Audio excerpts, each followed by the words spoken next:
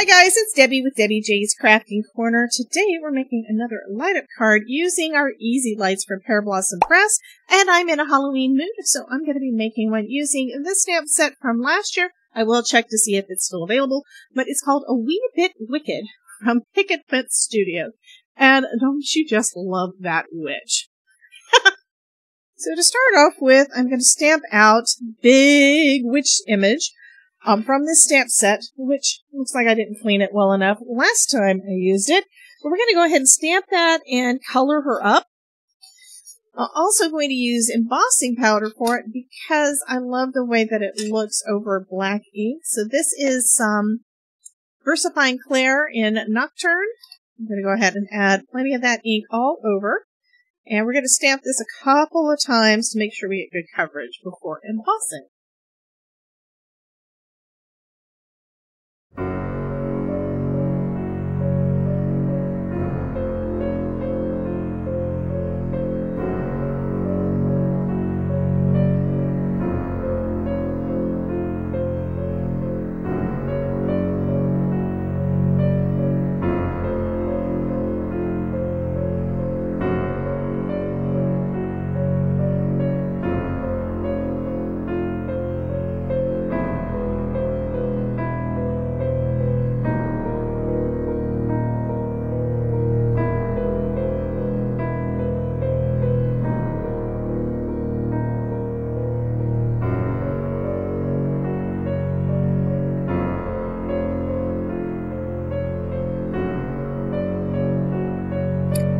Okay, let's go ahead and bring out some embossing powder. I'm going to be just using some Wow Clear over this. I do love the clear embossing over black because it looks like black embossing. And it doesn't take as much, it's not nearly as much trouble as trying to emboss with black embossing powder. Black embossing powder, I would tend to get it places that I didn't want it.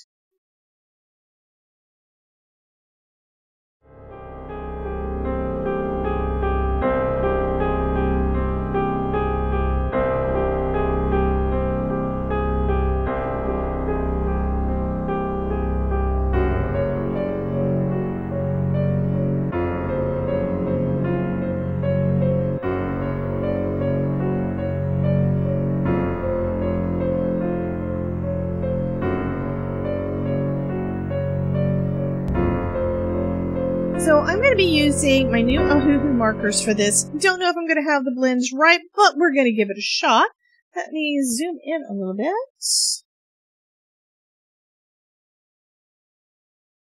There we go. So I'm going to start off, I want her to be green. So I'm going to start off with some greens.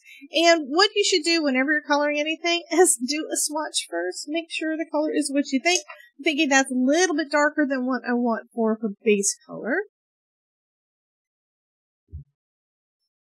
Also had done some swatches, so I would not have to swatch everything out before looking at it. This one is the GY1. It is kind of a bluish green. Do I want blue green or do I want yellow green? Kind of want yellow green. Kind of want to make her look gross, right? Because she's a witch. So I think those two are going to go good together. So I'm going to just start off by just coloring her up with this green color, and then I'll come back in with some of the darker for the shadows. And I'm going to avoid her little teeth. Although her teeth are probably green too. I don't know.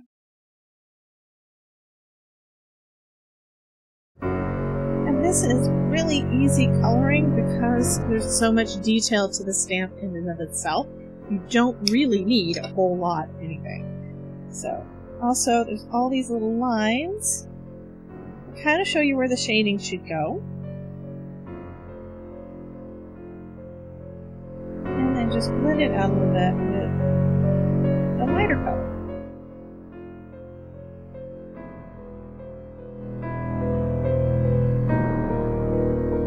Okay, so now we have our green witch face. Love that.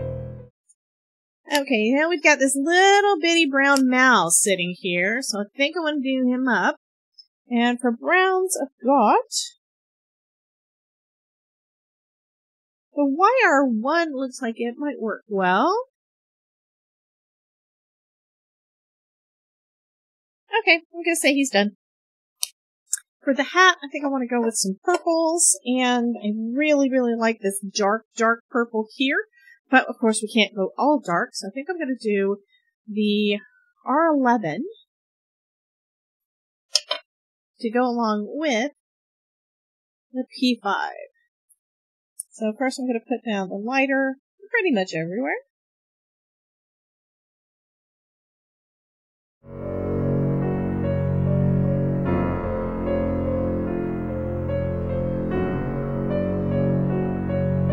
Okay, and then we're going to add a little bit of this darker purple in all of the shadow areas.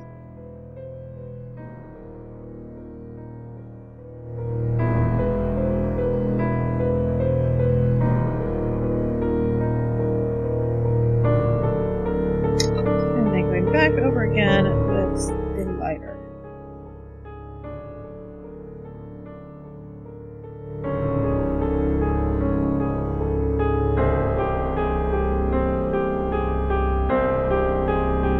Okay, and now I'm just off to the side cleaning off some of that extra so I can try to blend out a little bit more in the middle and make it a little bit lighter.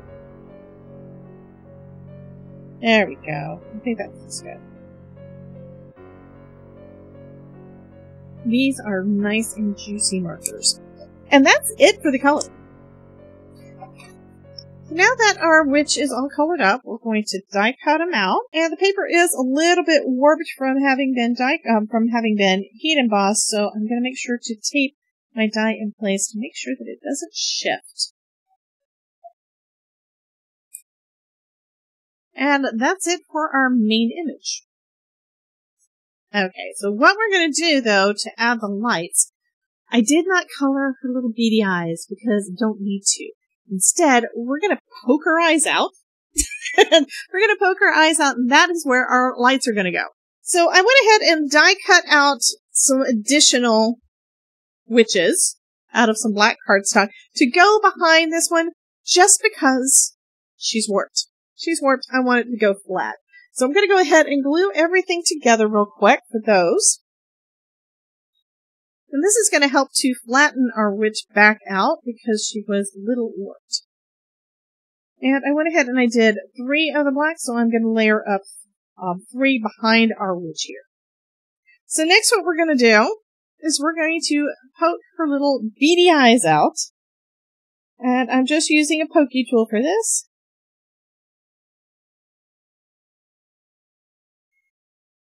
And it's a little difficult to do it because of how many layers of cardstock I have.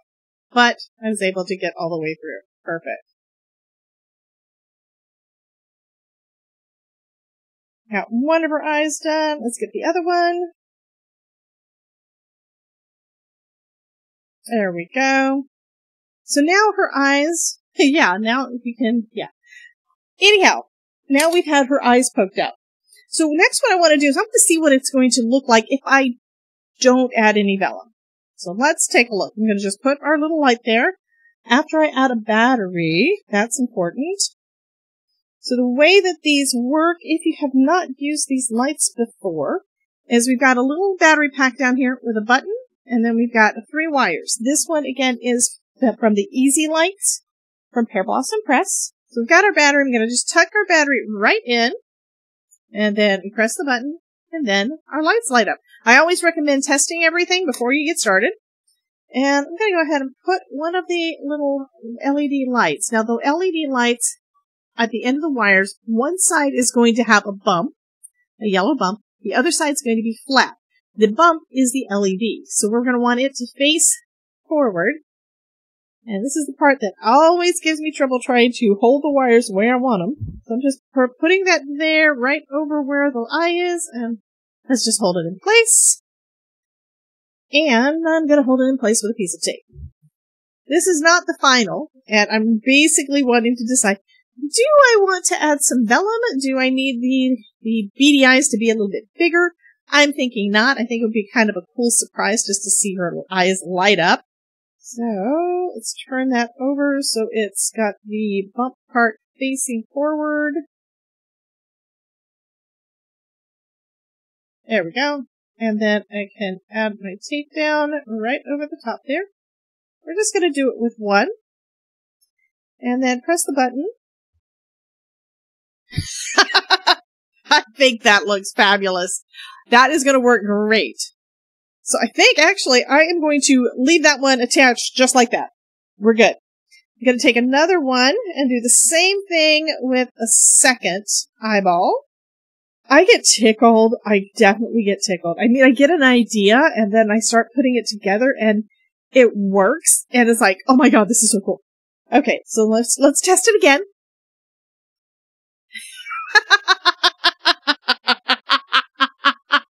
Oh, I love that. Oh my God, I love that.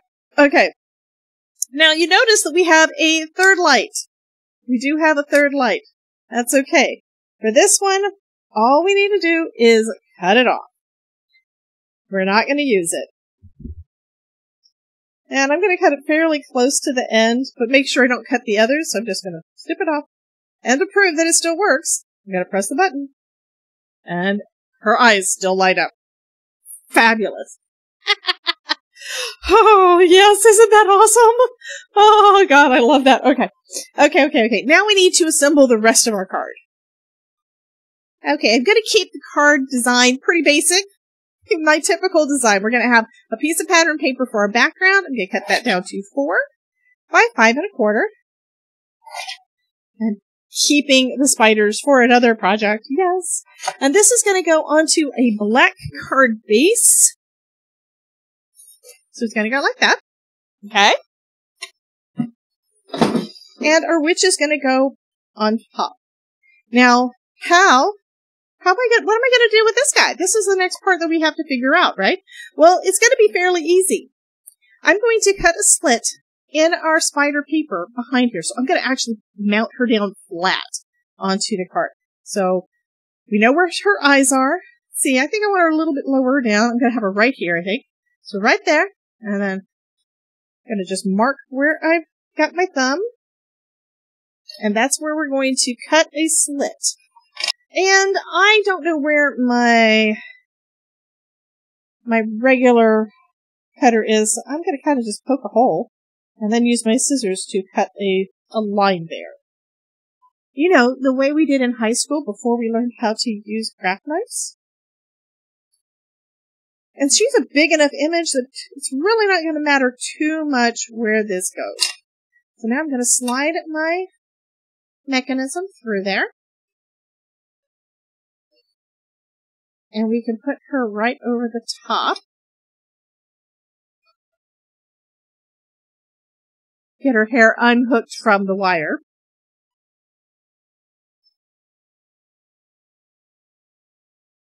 And then we can get everything else situated as we want it. So this is going to be the main part of our card. Now that's the thing. With these products, it is super cool because you don't have to worry as much about where all of this is going to go, where the mechanism is going to go, while you're designing your card. You can put your card any which way you want to, and this is almost an afterthought because of those wires.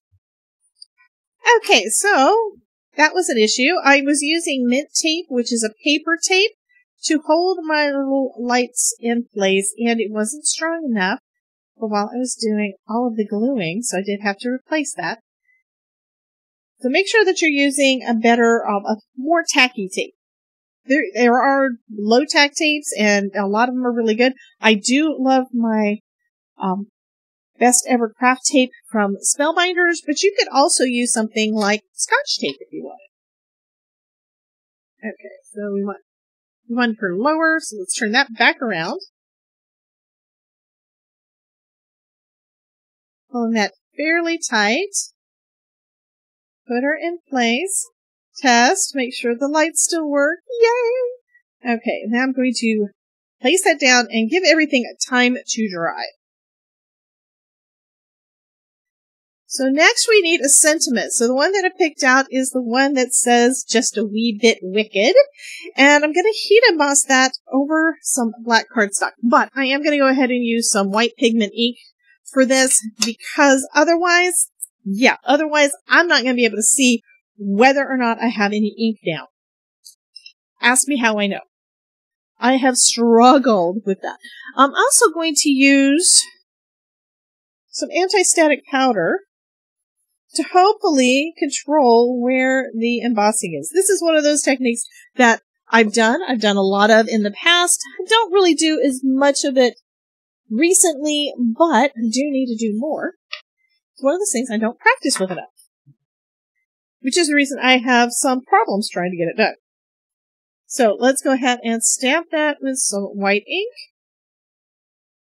And we're going to put a couple of layers to make sure we've got enough down. I'm also happy I'm using pigment ink because, of course, it stays damp longer, which makes it much easier for our embossing powder to grab a hold of.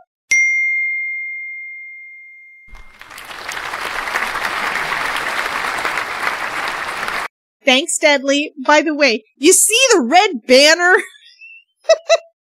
I know you didn't know that it was going to pop up on the screen. I'll just edit that out. Whoa. Okay.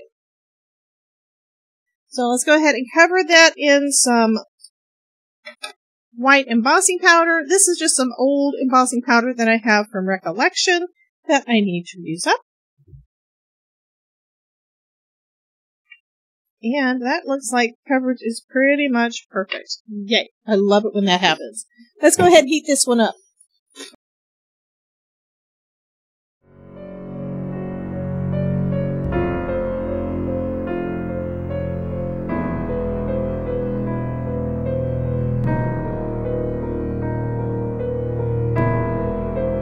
Okay, and then we can just wipe off the excess. Let me put away the rest of my embossing powder. And now that just needs to be die cut. So next what we're going to do is we're going to put everything together. And this is the magic that's going to make that happen. We need enough space behind our card for our little mechanism to fit, right? For our little battery pack. Now the battery pack is fairly thin, and Amanda at Pear Blossom Press did a fabulous job getting it the right size and all the things, and she has just been wonderful. Absolutely love her. So you can see this is really, really thin. Well, what she came up with to make our lives easier is the world's best foam tape. This stuff is double thick, so it's the perfect thickness for this. And I'm going to show you a couple other things that make it even more magical. Love this stuff. And I can't wait for some of the new things that she's going to be coming out with soon to come out. So we've got our panel here. We've got our card front, and we're going to use the tape just like you would with any of your cards to basically give it a little bit of dimension, pop it up, right? One thing I didn't do yet, I need to take this off. That's one of the things that's magical. You can remove this. It is repositionable for 30 minutes, and it's not going to rip your cardstock. Fabulous. One thing I hadn't done yet is we have to decide where we're going to put this so we can put a button. We need to tell the recipient where to push. So we know we're putting this down here. So I'm thinking the best place for this guy would be up at the top, and maybe we'll use one of the spiders as our, that's too funny. I'm going to use one of the spiders as my place for my button. She's also got a cool stamp set that is perfect for this. That's got all the little sayings that you might need. And one of them says, press here. And that's the one I'm going to use. I use it a lot, so it's not really wanting to stick to my acetate anymore. And I know this is overkill, but this is the block that I have on hand. You make sure I put this right side up. I think that's the right direction. Which means I'm going to stamp it first. I'm going to stamp it first onto the card where I'm going to be covering it up. Make sure it's the right direction.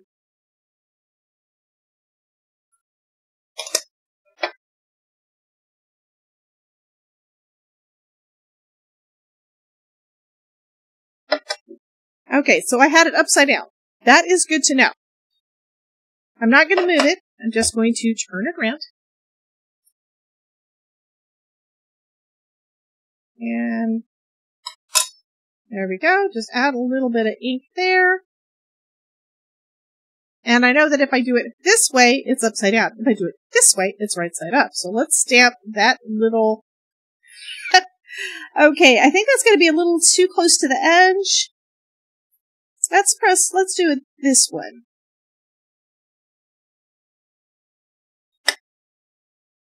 Okay, we're going to go with it. So now we have a little button on our spider that says press here. Okay, so now what we can do is we can add this guy to the back of our card. I'm going to use some double stick tape to put him in place.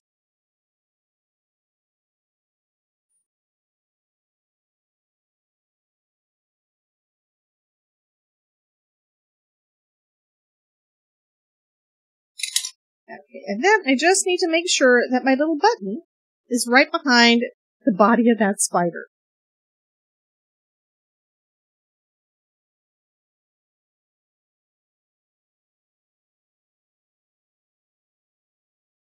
And I have a feeling I'm going to have to do another stamping on there because it is a little blurry. You can't really see what it is. But I'm going to leave this as is. We're going to put the rest of it together and I will figure out the rest on that. Okay, so now what we need to do is we need to add our foam to the back of this card panel. And we can tape our little wires down so they're not getting in our way. I think I'll do that first.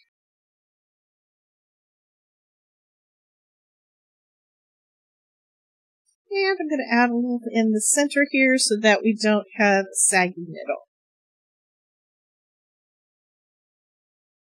There we go.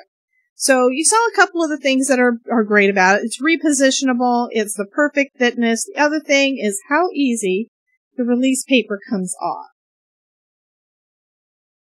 I absolutely love this foam tape and I can't wait till she comes out with some regular thickness so that I can use it for everything. Love this tape. So I'm going to just place this down. I like to have a little bit of a border all the way around, so about 1/8 of an inch. There we go. So if we press there, we have our lights come up. Love that. Oh my God. Next, we're going to add our our little saying on here. And I think I'm going to use some regular thickness foam tape for that, just to give it a little bit of dimension, not a lot. I mean, we've got dimension on the card already. We don't really need a lot. And the main reason I wanted to do a little bit is so that it pops up just a little bit over our wedge. And we could leave this just as is, but I do feel that I need to add something for that part. So, along with these stamps are also some dies. So, I'm thinking that the circle is probably about the right size to hold the press here. So now we have our little press here, and I'm going to add a little bit of glue to the back of it, and put it down right on the body of our spider, so it looks like it's supposed to be there, right? And now it lights up. How fun is that light up card? I absolutely love this! Isn't that just so cute? Anyway, you guys be sure to check out the next video that I do using my light up cards. I've also got a brand new course over on my website that is basically an intro to light up cards. It is my light up card basics mini course. You'll want to check that out if you are interested in finding out more about different ways that you can make light up cards. Anyway, you guys have a wonderful night and I will see you in the next video. Bye guys!